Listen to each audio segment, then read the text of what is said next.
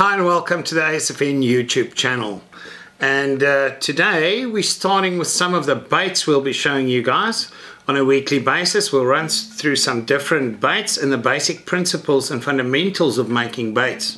Through that you'll be able to develop your own baits, design your own baits and be creative in what you're going to offer the fish. It really makes a difference in your results when you start putting really neat, presentable, the most natural possible baits out there to get the bites. Now today we're going to start off for obvious reasons with the sardine run around the corner, and sardine probably being one of the most used baits in South Africa. I'll show you how to make some sardine baits. Today we'll be looking at a whole sardine bait on a drift trace, and look under our rigs if you didn't see that. That's pretty much just a piece of piano wire with a power swivel, mustard hook, 4 from a 3/0 to a 5/0 depending what you like, and then I've got a sliding ball sinker on the top here. This I fish slowly through the water like a spoon, and this is really one of the best methods to catch shad where there's a whole bunch of anglers standing on a rock and you know you're going to get stuck in all those lines, and having a proper trace then will just cause frustrations that morning. So you fish a drift trace, this will get you the best results by pulling this slowly through the water like a spoon. You just move it, you make sure there's tension, you'll feel the shad. That first bite he gives you, you set the hook.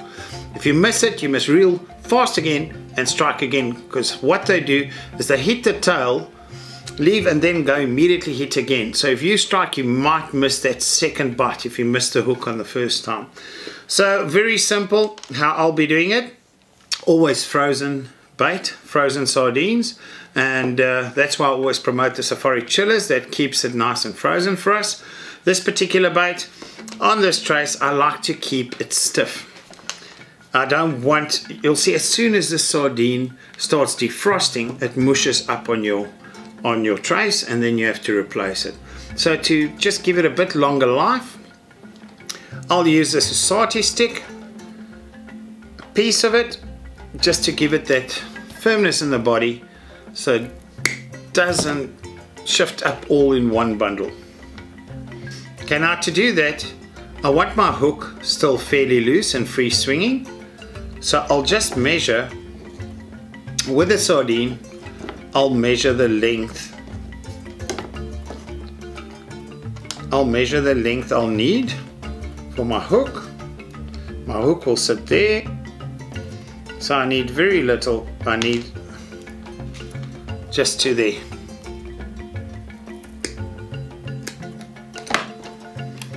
Okay, and that's using the cotton. You'll just secure it onto the trace.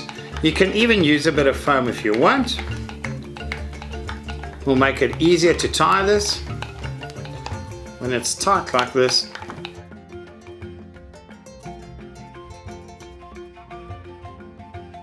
And over the swivel here, you're going to use it to secure it.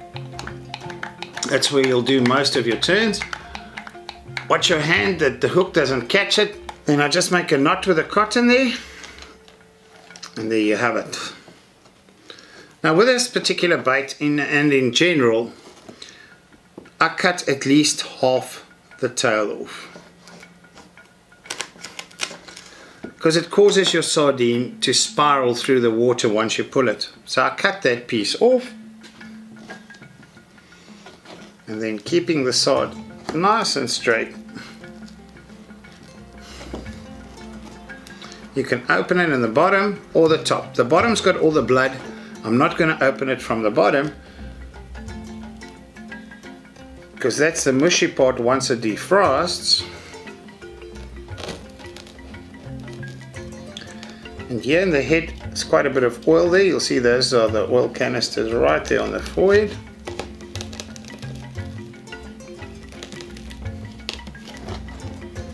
They're still nicely frozen solid.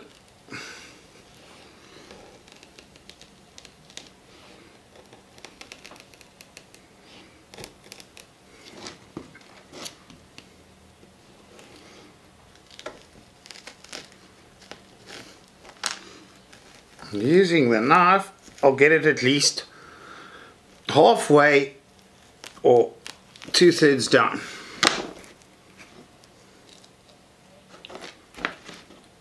the back here, make sure it's a bit deeper for the hook.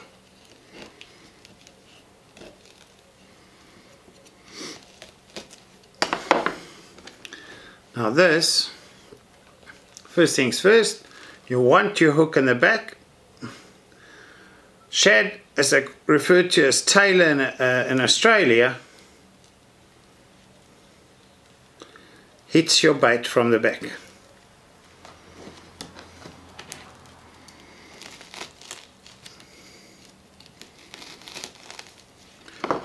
A lot of blood in that head.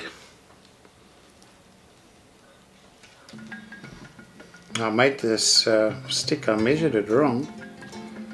Make sure you measure it right, doesn't have to be this long.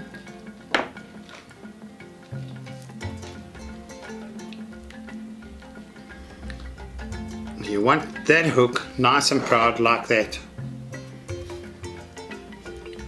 And then with frozen bait, you use your hand to shape your bait. So with this, you close it and you secure it with a cotton.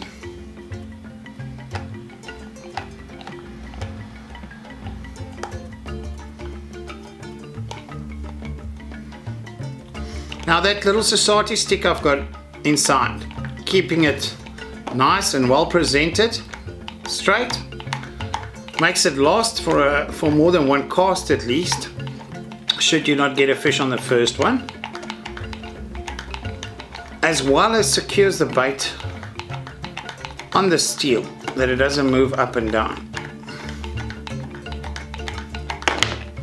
The flesh of the sardine will catch on to that.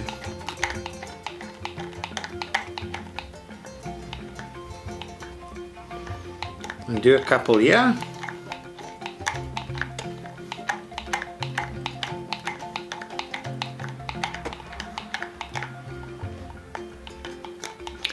You do it like that to make the knot. I put it over my fingers, I grab the tag end through, I drop all the rest, and it's underneath, and it secures your cotton, that it doesn't go all over the show. And that's it. Drift bait. You can leave half of that won't spin. It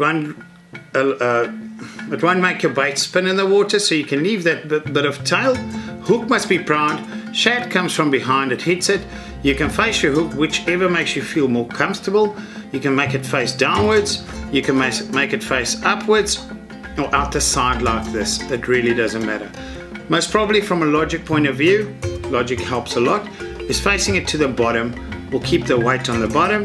Also putting your society stick a bit lower will kind of keep it straight up. But with this floating through the water like this, exactly like they do in the sardine run, you're going to get a lot of bites. And that's our sardine drift bait. Thank you guys, thank you for watching. Thanks for all the guys that's subscribing, that really helps us. The more subscriptions we have, the more content we can create and bring to you guys. And we'll do our best to show you as much as possible. Remember to do suggestions in the comment boxes below. Let us know what you want to see and we'll try our best to get to that.